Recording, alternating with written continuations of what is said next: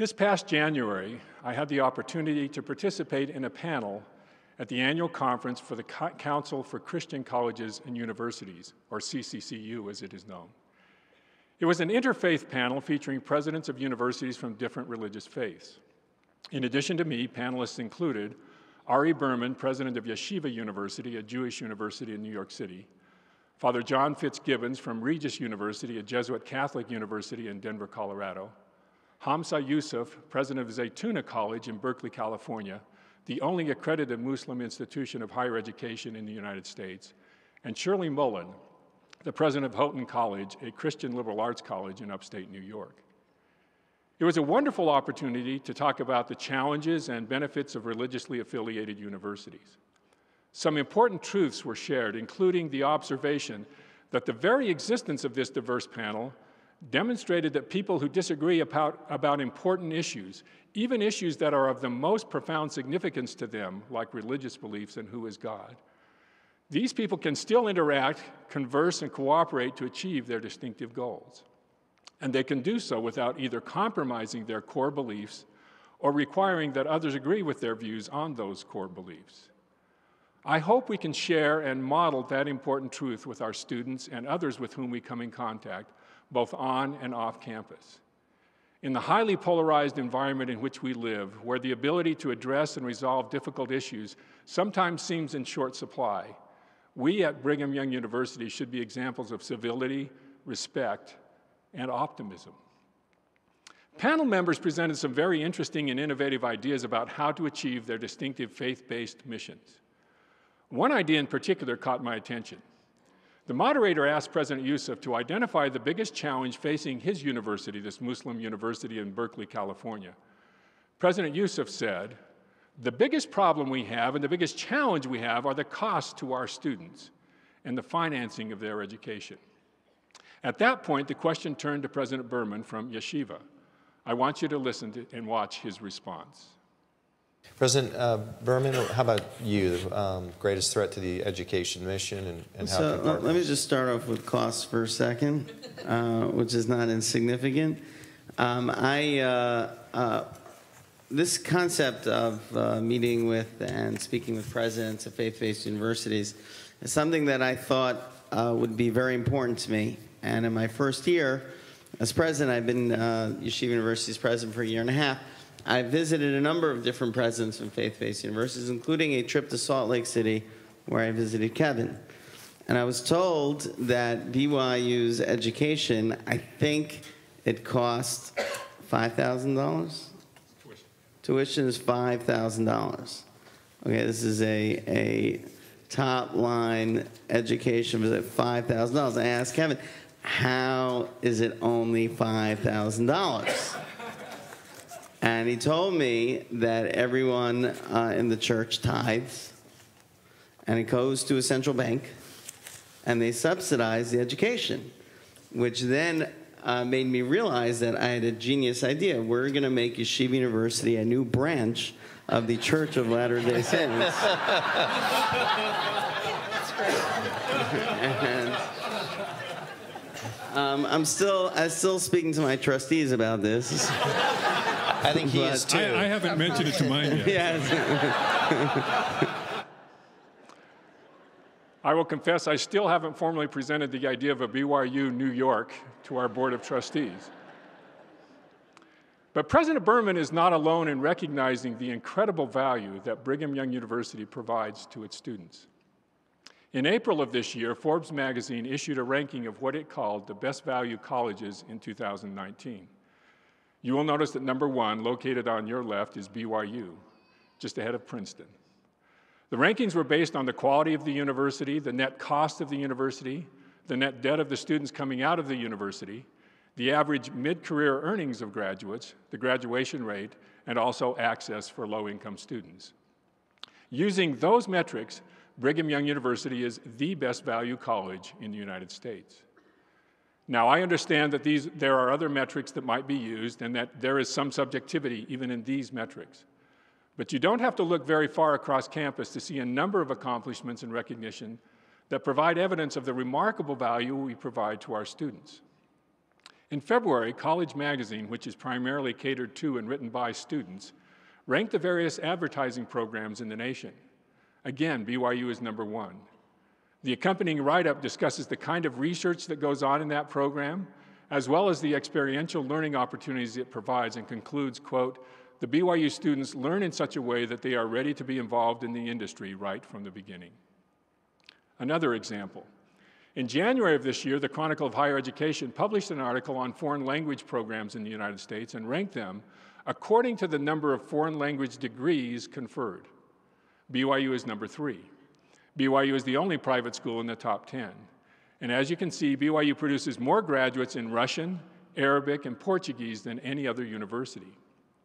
Had the researchers gone on to consider not just the number of students graduating with a foreign language degree, but also the number of students who took a foreign language class and the number of languages in which classes are offered, BYU would have clearly been number 1. The examples could go on, and you saw some of them in the presentation as we were coming in today. In literally every college on campus, students, faculty, and staff are regularly exemplifying excellence in education, providing additional evidence of the extraordinary value of a BYU education. But these examples do not come close to capturing or portraying the real value, the long-lasting value of a BYU education. The real value that BYU has to offer its students is sometimes hard to quantify or even fully describe, but some get close to the matter. In 2016, the keynote speaker at the annual conference of the Council for Christian Colleges and Universities was David Brooks. Brooks is a New York Times columnist who was raised in a secular Jewish home and who has taught for several years at Yale University. He comes from a world that is in many ways far removed from that found on the campuses of most CCCU members. Perhaps because of this different perspective, Brooks shed light on the often unrecognized value of the kind of faith-based education that CCCU schools and BYU can provide. Brooks stated, "You have what everybody else is desperate to have, a way of talking about and educating the human person in a way that integrates faith, emotion, and intellect. You have a recipe to nurture human beings who have a devoted heart, a courageous mind, and a purposeful soul. Almost no other set of institution in American society has that, and everyone wants it. From my point of view, you're ahead of everybody else and have the potential to influence American culture in a way that could be magnificent." Let me elaborate a bit on 2 points Brooks made, points that shed light on the real value of a BYU education. First, notice that Brooks states that faith-based colleges like BYU have a way of talking about and educating the human person in a way that integrates faith, emotion, and intellect, a recipe to nurture human beings who have a devoted heart, a courageous mind, and a purposeful soul. This statement fairly describes one part of the real value of a BYU education. It is an education that engages and improves the whole person. Brooks could just as well have cited the aims of a BYU education in describing the kind of distinctive education that faith-based universities can provide. A BYU education is to be spiritually strengthening, intellectually enlarging, character building, leading to lifelong learning and service. A BYU education does not focus solely on the acquisition of knowledge, as important as that is. As our mission statement makes clear, a BYU education focuses on the full realization of human potential. And modern-day prophets who direct this university have emphasized that that potential is much greater than most people understand. All our students, indeed all human beings, are beloved spirit sons and daughters of heavenly parents, and as such, each has a divine nature and destiny. If we can help our students understand and act on the deep truths in that simple sentence, it will transform and increase the value of their BYU education in ways that no earthly ranking system can measure. It will give them confidence to do hard things. It will cause them to love all whom they encounter, even those who are different from them or who dogmatically disagree with them. It will enable them to be community builders and national leaders. Understanding those truths, which are at the foundation of God's plan of happiness for His children, will help them realize not only who they really are, but what they can become in this life and the next. But that remarkable kind of education, which according to Brooks, everybody is desperate to have, will happen only if we are willing to fully engage in the unique kind of conversations that can happen only at a place like BYU. Only if, to use Brooks' language, we talk about and educate the human person in a way that integrates faith, emotion, and intellect. If we don't do that, we will be just like other universities, good, maybe even great in some respects, but we will not be providing the full value we are uniquely qualified to provide. For example, if we don't keep our subject matter bathed in the light and color of the restored gospel, as President Kimball implored us to do, we will miss our unique opportunity to nurture human beings who have a devoted heart, a courageous mind, and a purposeful soul. So I challenge each of us to be more diligent in considering how the truths of the plan of happiness can be modeled, taught, and expressly discussed to a greater degree, not only in our classrooms, but also in every situation in which we encounter students.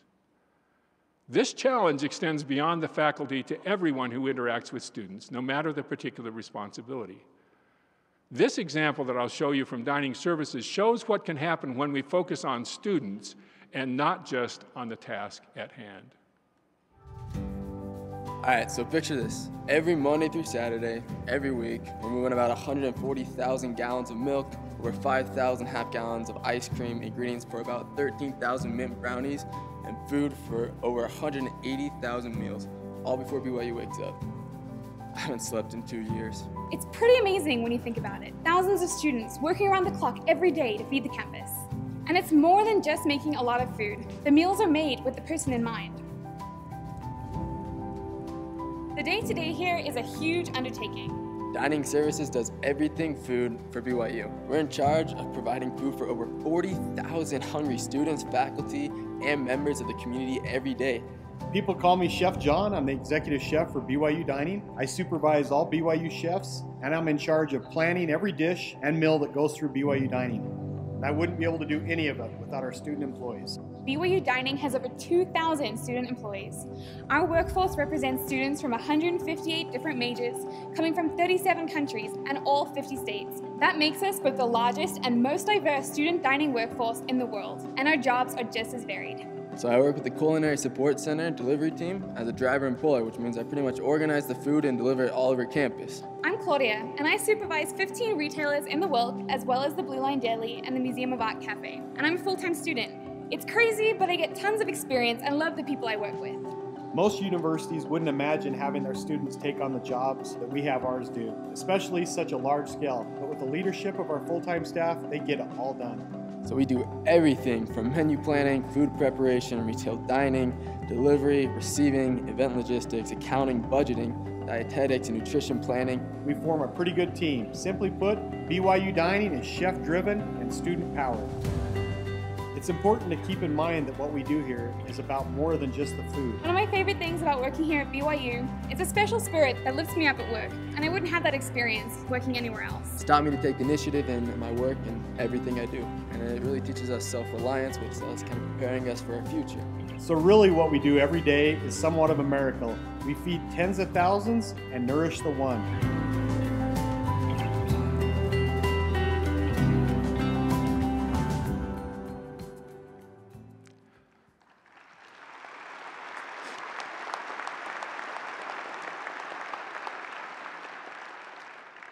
I love the line, when we feed tens of thousands and nourish the one. When we really believe that our students are sons and daughters of heavenly parents with a divine nature and destiny, we trust them to do things that others would think beyond the capacity of young, inexperienced college students, things that our students themselves may think they cannot do, both inside and outside the classroom. That in turn inspires them and causes them to feel differently about their work and about themselves. It also helps them to develop Christ-like characteristics. This doesn't require that we have scripture study before every class or work assignment, though such references are always in order. But it does require that we continually focus on student development and that we be purposeful in helping students see how the truths of the restored gospel can influence all we do, even preparing and delivering meals.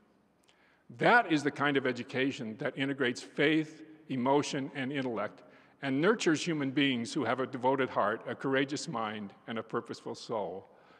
That is real value added. The second thing that I wish to emphasize from Brooks' observation concerns the impact that this holistic educational effort can have on the world. Speaking of the kind of whole-soul education that places like BYU can provide, Brooks said, "Almost no other set of institutions has that, and everyone wants it." Because of that, he said, we have the potential to influence American culture in a way that could be magnificent. If we provide an education that engages the full intellectual and spiritual capacities of our students, we will not only help them improve their individual lives, we will equip them to make a profound difference in the world around them. They will be capable of addressing the world's problems, great and small, and they will have a deep-seated desire to do so as they come to understand that those around them are also sons and daughters of God. That is something that the world not only wants, but desperately needs. The world needs solutions to a lot of problems, and individuals in the world hunger for the soul-filling joy that comes from solving those problems through selfless service. And we can help them find examples of both of these in the education we provide our students. This past year, a group of engineering students were asked to come up with a solution to a serious air pollution problem in Mongolia. In 2016, there were over 3,000 deaths in Mongolia attributable to air pollution-caused diseases. The majority of victims were children under the age of 5.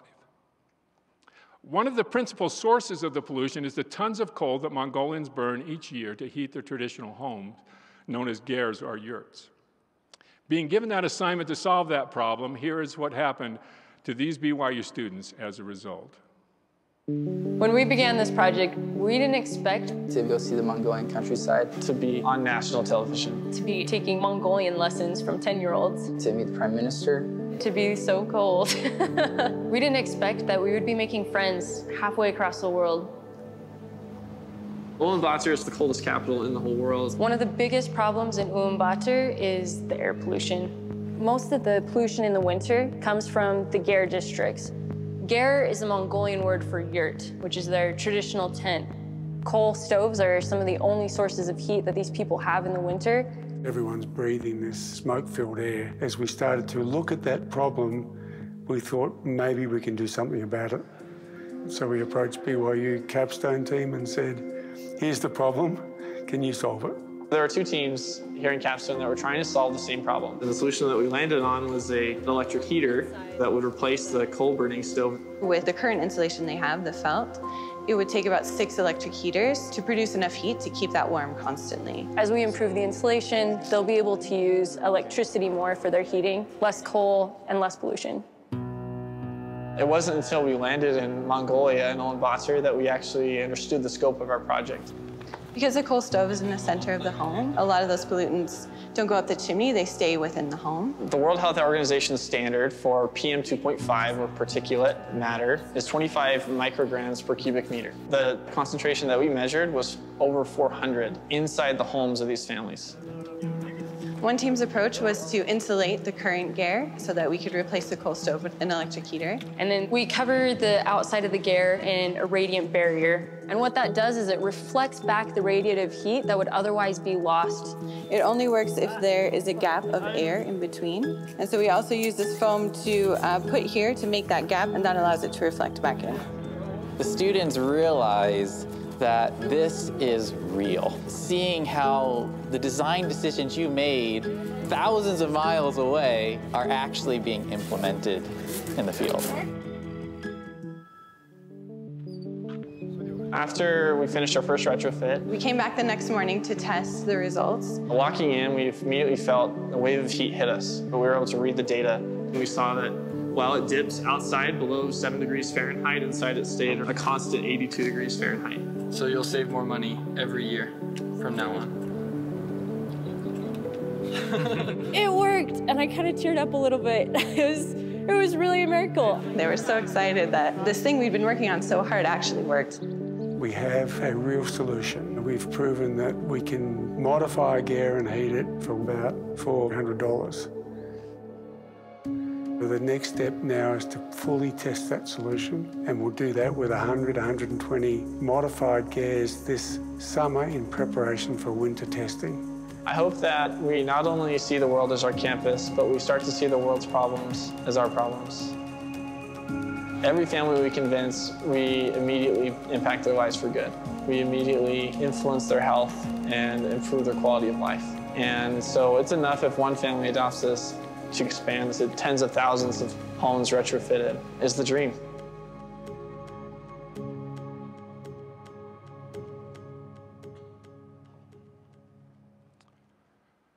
The last line of our mission statement proclaims our firm belief that the earnest pursuit of this institutional mission will greatly enlarge Brigham Young University's influence in a world we wish to improve. I offer this as Exhibit A of the fulfillment of that, what I think is a prophecy. As of the first of this month, Deseret International Charities was ready to launch phase 2 of the project with the expectation that they would insulate about 130 GARES and build 10 alternative structures in the next 4 weeks. And there are discussions about the potential of 5,000 to 10,000 GARES in 2020. But saving and improving the lives of thousands, as important and impactful as that accomplishment is, does not capture the full value of the experience. Our ultimate measure of success is the impact on our students, on what happens to them as a result of their time at BYU. Professor Brian Maceo, one of the faculty members working with the group in Mongolia, describes what can and will happen as we combine faith and study in the unique BYU learning process.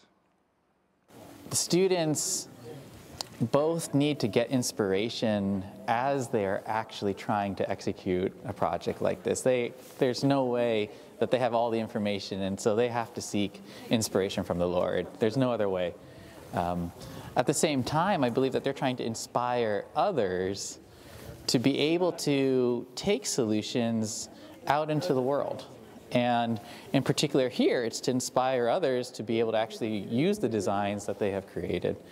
So I see that as kind of a twofold process of both receiving inspiration and inspiring others. And in the process, they are learning so many skills and methods and processes that allow them to be just more effective people, not just engineers, but just more effective as people, citizens of the world in all that they do.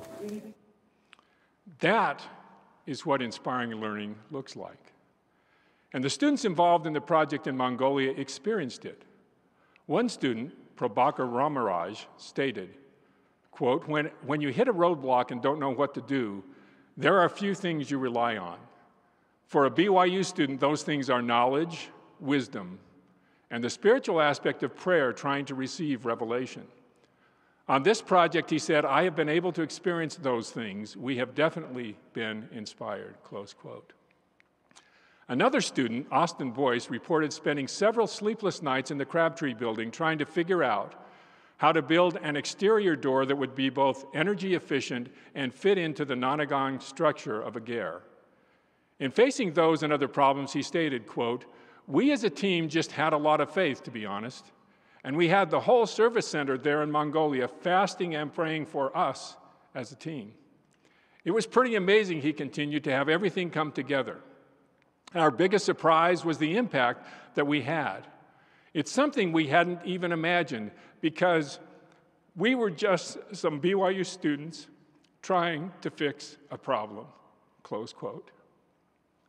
Just some BYU students trying to fix a problem. Yet in doing that in the BYU way, they blessed the lives of thousands and changed their own lives and increased their own capacities to serve forever.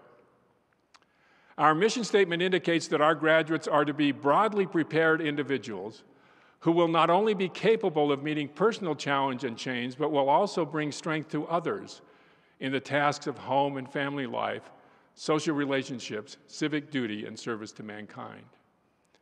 We do not provide an education at BYU solely to prepare students for their first job, although we are interested in that. We do not provide an education to prepare them for their last job, although we are interested in that as well. In the end, we are not preparing students for jobs. we are preparing them for their eternal destiny as sons and daughters of heavenly parents. Our mission is to assist them in their quest for perfection and eternal life. That is real value, and it is a value beyond price. At the April 2018 commencement ceremony, Elder Holland, in his inimitable, articulate way, described for our students a vision of what they can become and the kind of magnificent impact they can have as a result of the education they receive here at BYU. You leave BYU to enter a political, social, and economic world your parents never knew and your grandparents could never have dreamed of. Perhaps that's true of each succeeding generation in history. But in my old age, I could, for one, not have imagined, as a BYU student more than half a century ago, the world you now go forth to experience. So much of that world is stunningly beautiful and rewarding. I do not agree that the best lack all conviction, because you, seated before me, and a host of good people across the earth like you, prove otherwise. I believe you to be the very best, and I'm counting on you to be consumed with conviction.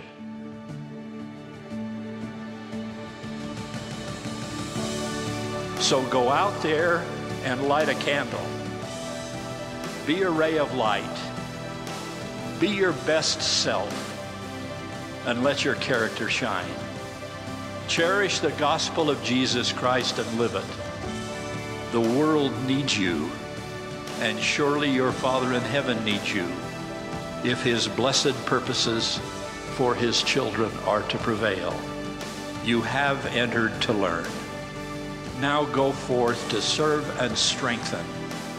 If correcting all the world's ills seems a daunting task, so be it. Go out there and be undaunted. If we cannot look to you to change the world, tell me to whom we should look.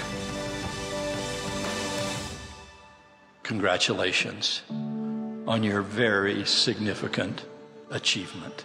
May the sun always be at full noon for you, banishing every shadow that might otherwise mar your happiness. I express our pride in you and wish you Godspeed for the exciting journey you now undertake. That is the best value in higher education today. It is a holistic education that is grounded in classrooms where true principles are taught and the Holy Ghost is present, where the joy of learning is palpable. It's an education where that same kind of joyful learning extends beyond the classroom to student-centered research, informal conversations, and student employment. It is, as President Kimball stated, an education for eternity. So, as our conference theme encourages us to do, let us cheerfully do all things that lie in our power to provide that kind of education. Then, as that scripture promises, we can stand still with the utmost assurance to see the salvation of God and for his arm to be revealed. I bear you my witness that this university is part of the rolling forth of the kingdom of God on the earth. We, through our students, can have a magnificent impact on the world around us. That is our mission and our destiny if we work toward it.